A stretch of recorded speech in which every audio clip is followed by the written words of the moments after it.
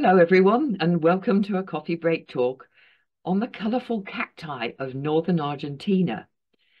Now, many of the cacti I'm going to show you today are truly alpines, growing at altitudes of between 2,000 and 4,000 meters in the northwest of Argentina.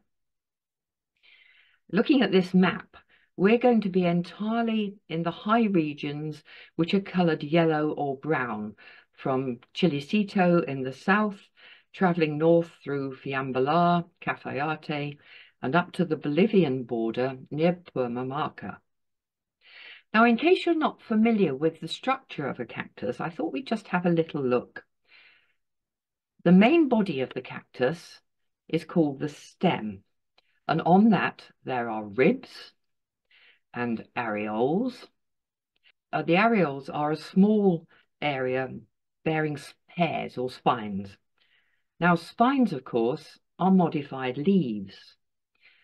And then on the top of the plant, you have the calyx. That's the reproductive part of the plant which bears the flower. And in time, of course, the seeds.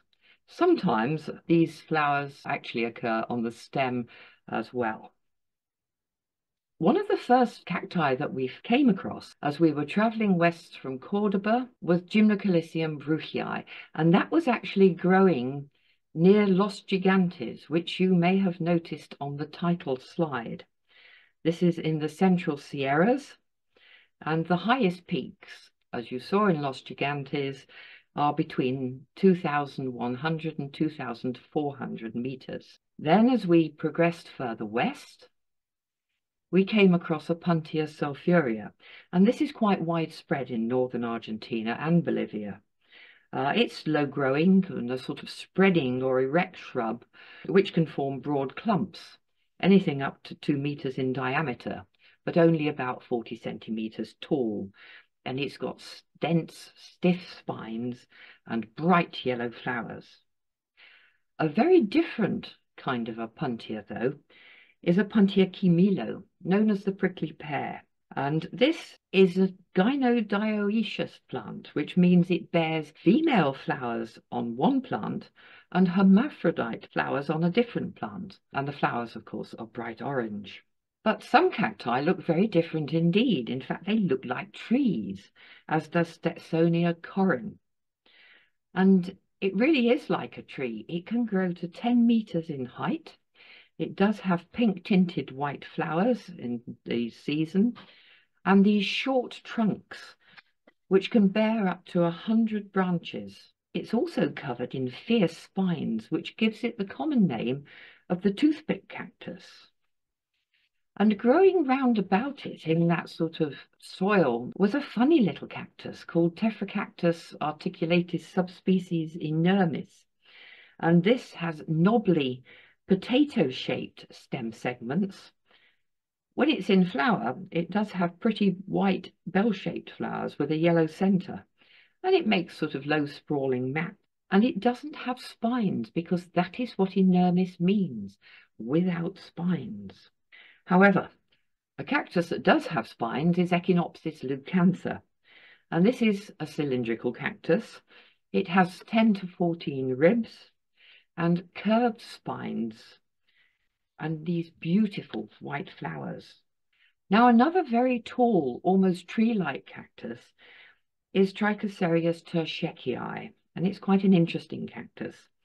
It grows on different soil types in grasslands and in the semi-arid Chaco forest, which basically has a rainfall of about 400 to 750 millimeters a year. It can grow in quite thick stands, and they again can reach, like Stetsonia corin, about 10 meters in height. It's branched, and it's quite woody. In fact, it's harvested for its wood.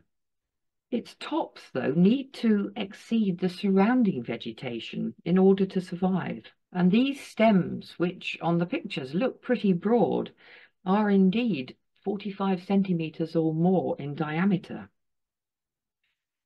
The beautiful flowers which you see, large and white and bell-shaped or even funnel form, are actually born and come out at night, which means that it's pollinated by bats. And the cactus is so tough and woody that woodpeckers bore into it searching for insects.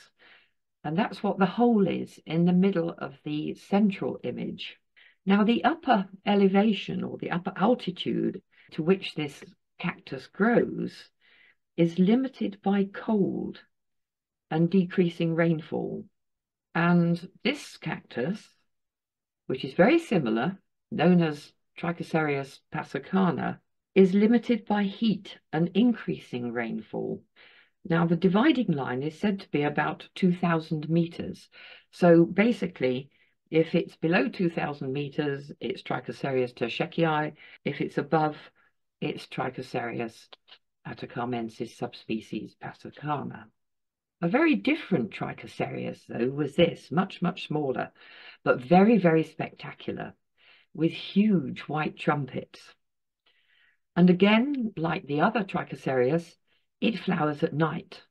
Fortunately, though, for botanists and photographers, they do tend to hold their flowers into at least the following morning. And we actually found a very good yellow flowered form as well. Now, the plants tend with age to lean to one side, so that the pups, as the young ones are called, form on the other side. And it may also hybridize with another cactus, Lobivia huasca, which again is very showy. And this is quite widespread in northern Argentina. It's a cylindrical cactus again, with stout light green stems. And these very showy flowers, they can also come in red as well. Now, a completely different cactus is Tephrocactus geometricus. And you can see the kind of terrain in which it grows. And in many ways, this little funny little cactus really is very well camouflaged. It's very difficult to spot until you get your eye in, because a lot of the rocks are this pinkish color, just like the cactus. It has globular lobes, and as you can see, very few spines. And in the spring, it bears pale pink or white flowers, so it matches the color of the stems. This is actually a very dainty little cactus. In real life, it only grows to about 4 centimeters high. The buds, as you can see, though, are a beautiful dark pink on the backs of the petals, which then open to give these lovely bell-shaped flowers again. The edges of the petals are tinged with pink.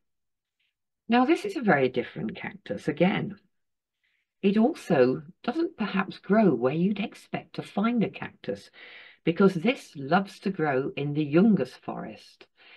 The Jungus forest these days only exists in deep ravines in northern Argentina, where you're really in cloud forest, so you get moisture, dampness, rain all year round, virtually every day. So this is very different. In fact, you can see drops of water on the spines of this particular cactus. But it's quite sort of spectacular because it has these tubular pink flowers with brilliant emerald green and cream tips. And it can actually grow to a height of about 1.5 meters and then spread about 6 meters. And the reason it spreads is perhaps shown by these images, or the right-hand image of this clyster cactus, different species, Baumannii, because really what it does is it grows up, then bends down, and then roots again, and then throws up another stem. So that is how it spreads, and it can cover quite some distance. Again, though, this clyster cactus has these bright pink, perhaps more orangey coloured tubular flowers. This is another very spectacular cactus, Cereus forbesii. It grows to about 2 meters in height, and it's branched and a bit tree-like, but much smaller than the real tree-like cactus that we've seen earlier. It has these blue-green cylindrical columnar stems armed with long spines, and it's endemic not just to Argentina, but also Bolivia and Paraguay.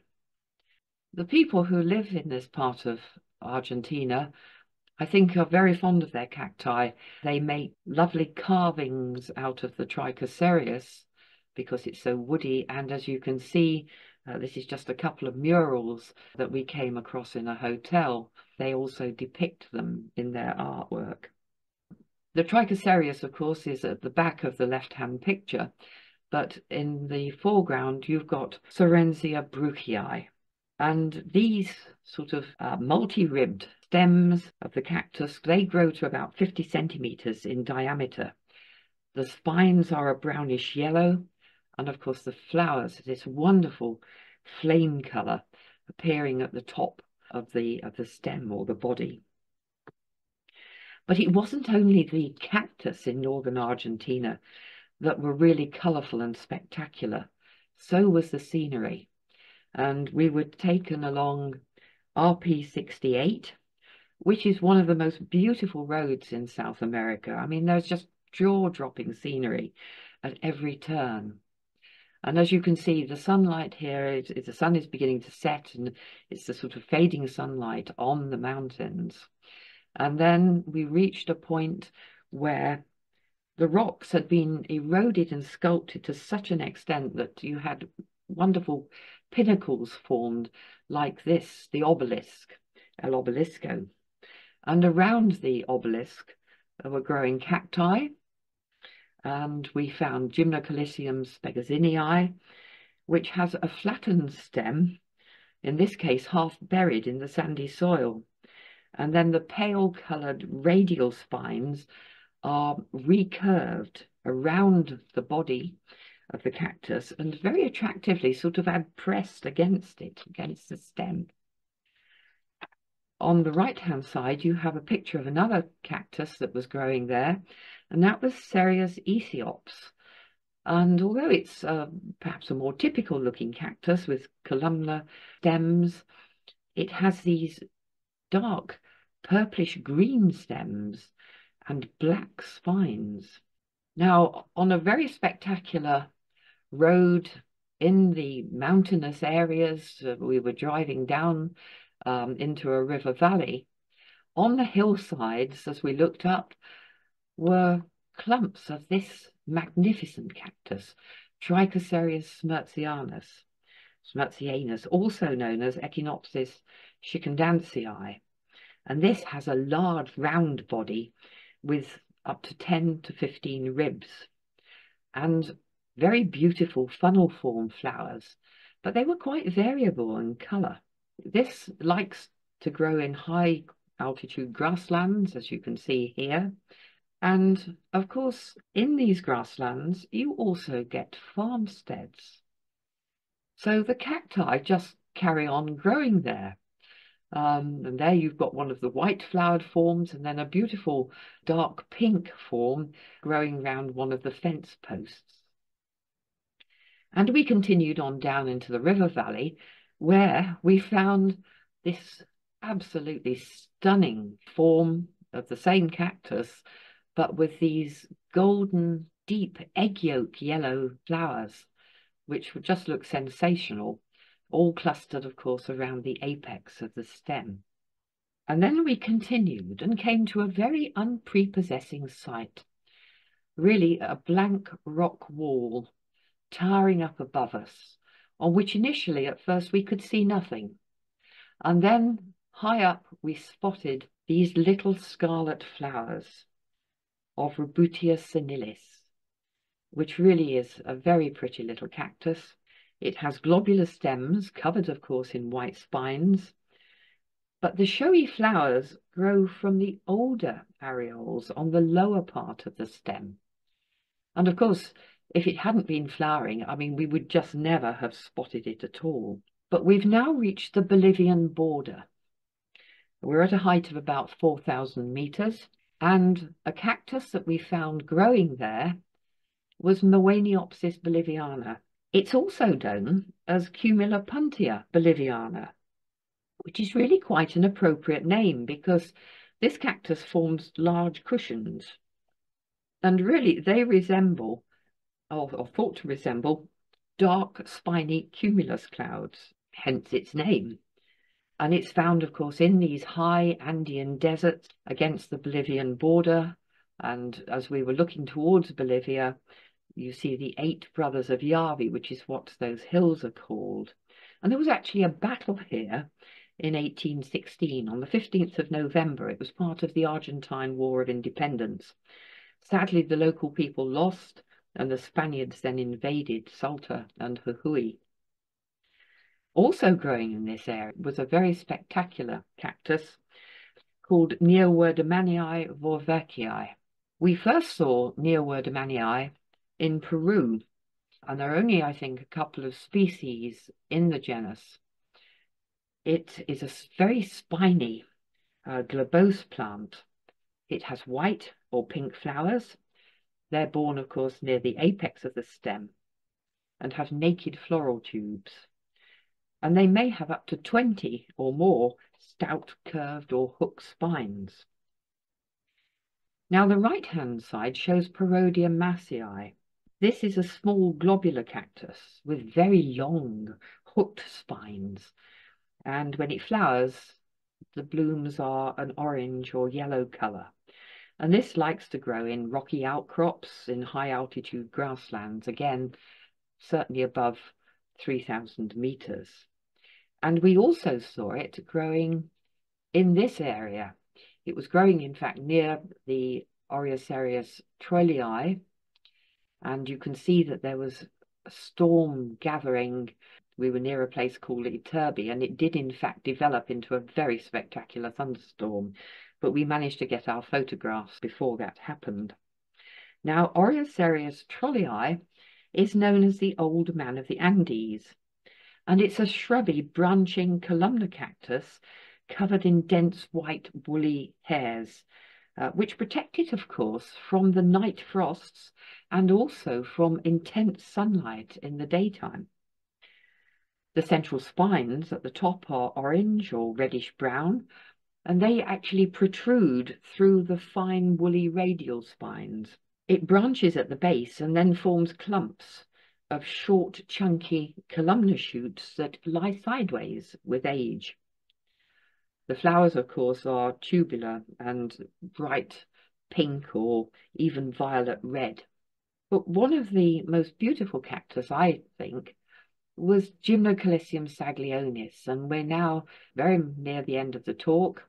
And this is a beautiful solitary barrel cactus, flattened, and it has long spreading rich brown spines and these funnel form pink flowers which form a crown around the plant apex, and then the flowers almost have to struggle through the dense mass of spines.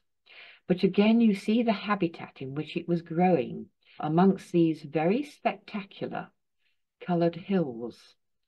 In fact, where we found this was just behind a World Heritage Site, which I'm going to end with, which is the Hill of Seven Colours, where indeed the rocks are stained by minerals in them to make a very spectacular landscape. So, thank you again for listening, and I hope you've enjoyed seeing some of the high-level cacti of Northern Argentina.